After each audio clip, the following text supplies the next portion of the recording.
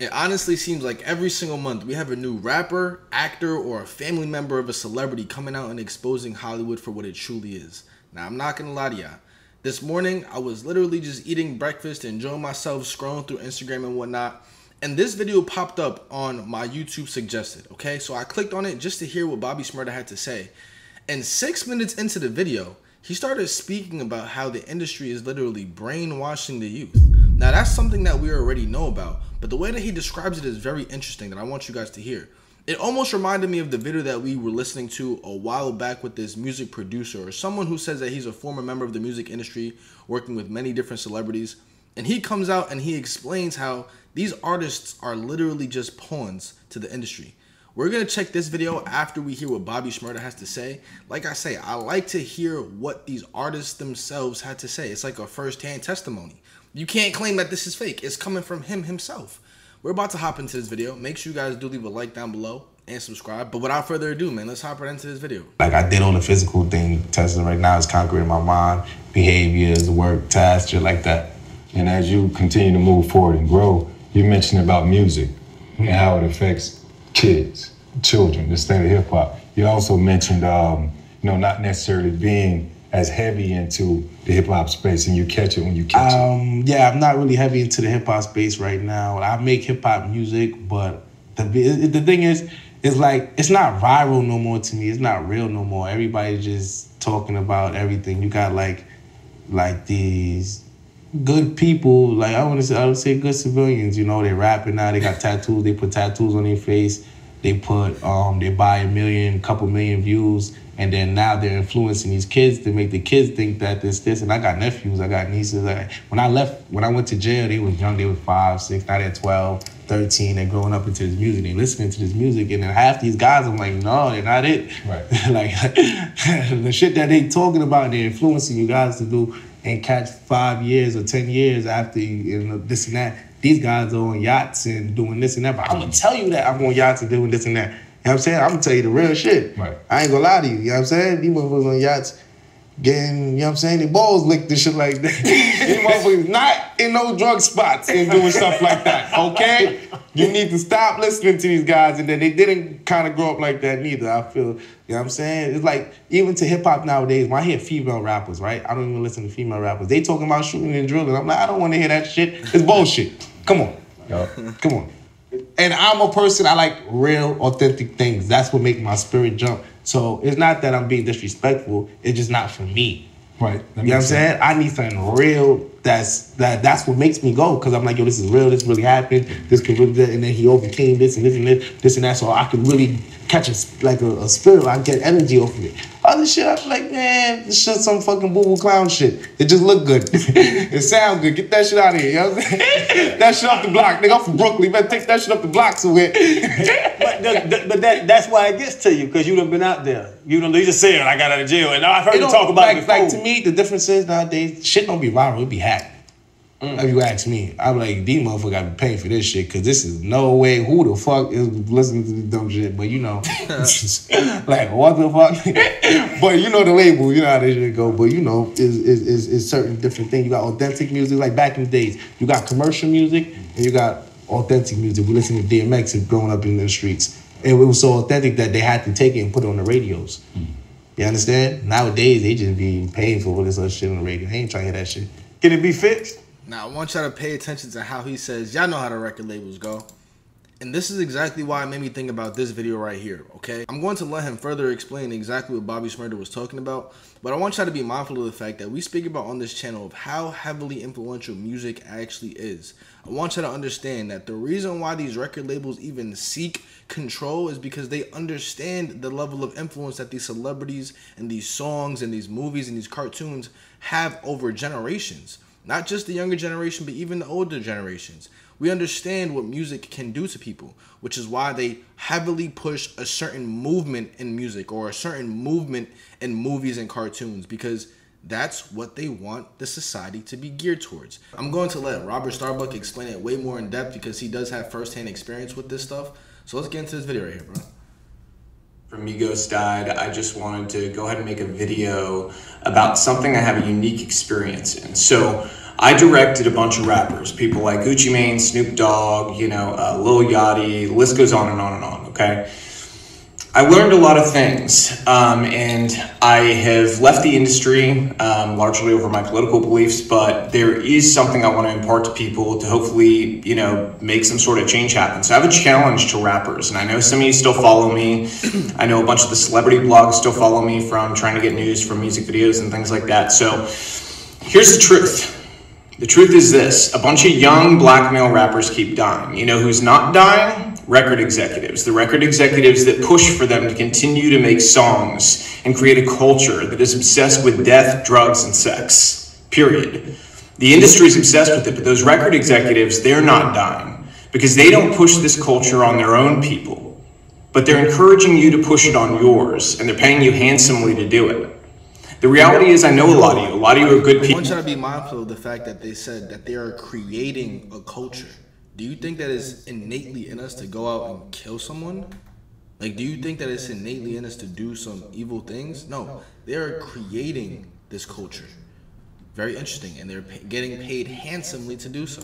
Boy, your family guys, you're not the image that you put out there to the world. Which is what Bobby was saying. Why? Why don't you be the example? Stand up. I challenge you. Be the example. Make music about the culture you want to see. Don't just get online today and talk about how, whenever a rapper makes it, his own people take him down. Don't just make those videos. Don't be sad. Don't rest in peace. None of that stuff. Be the change you want to see. Inspire it in your community. Reach out to other rappers and say, we have to stop. We're being used. You've been used for a long time. They create this paradigm to make you believe that you're so important and your celebrity status is worth so much, but in truth, you're a pawn in their game and you always have been. The government has wanted to hold down communities of people in different ways through different methods for a very long time.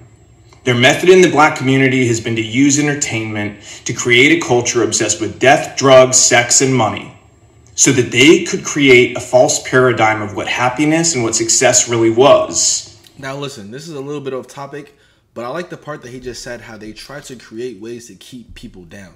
Someone actually recently sent me a post about the rate of homelessness in California. And it was saying that the reason why there are so many homeless people is because they keep it that way.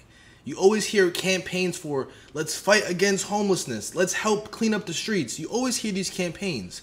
But understand that whenever you donate to these nonprofits, or whenever these nonprofits get grants to actually help these homeless people, where do you think it goes?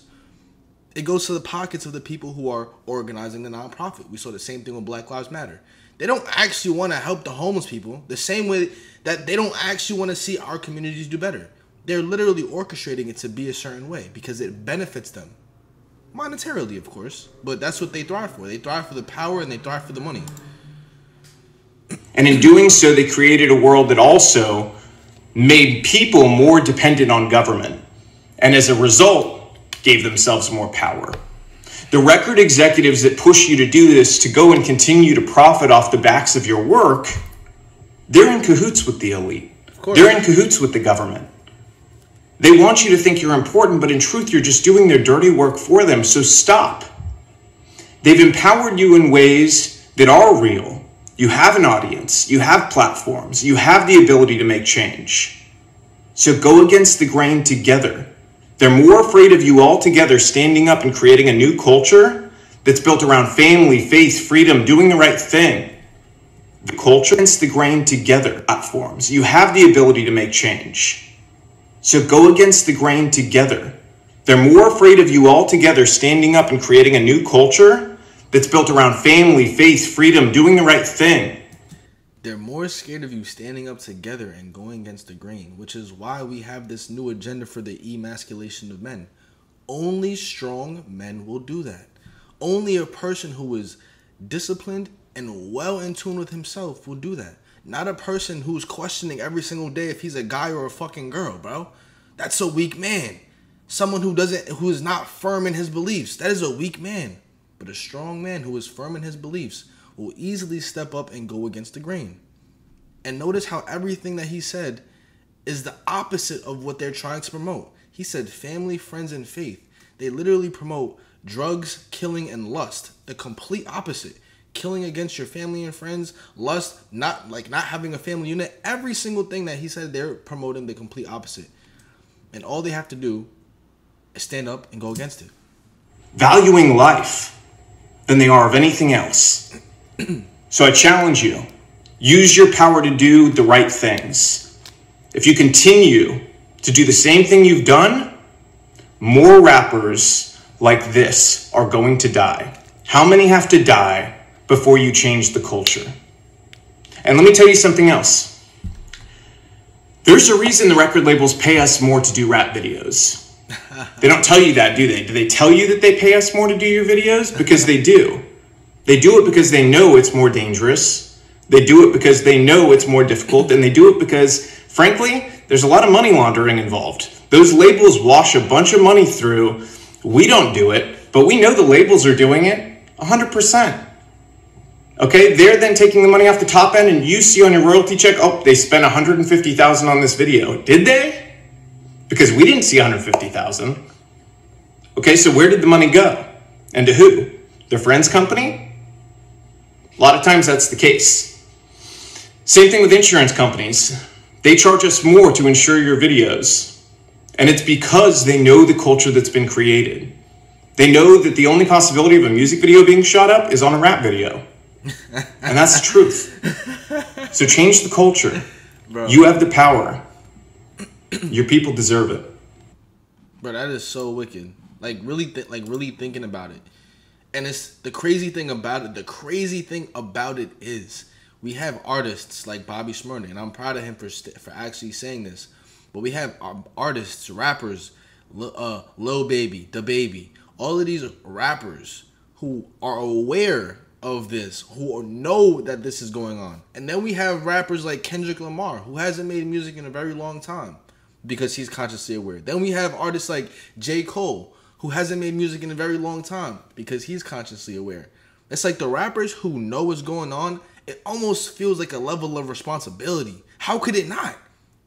Genuinely speaking, how could it not feel like a burden of responsibility when you know that you are literally influencing generations, when you are literally putting thoughts and planting seeds into people's subconscious and conscious mind through the words that you use?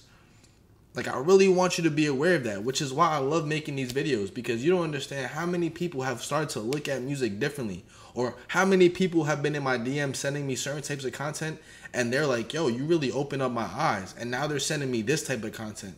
It's like, wow, I'm really starting to see the truth for what it really is. That's the type of, those are the reasons why I make videos like this, bro. And on top of that, it's fun to expose these people because they are grimy. Hey, hey, the only way, not all money is good money, bro. Not all money is good money. I want y'all to understand that. Blood money is not good money. The same way you doing shit like this and causing future traumas is not a good way to earn money either. I really don't agree with it. But I'm happy Bobby Shmurda came out and exposed it for what it really is. Or it's too far gone now. Music too far gone now. Rap. Yo, listen, man. They got, I don't know what the fuck going on. Every time I go on, I see girls talking about shooting every day. I'm like, what the fuck? She like, yeah, pop up on that bitch. What the And when you see me in smoke, the fuck up. Nah, listen, man. This shit is too funny. If y'all want to watch the full interview, it's like an hour and a half, 2 hour video. Make sure you guys go check it out. I'm gonna end this video right here. If you guys did enjoy, make sure to leave a like down below and subscribe. And I'm gonna catch y'all next one, man. Peace.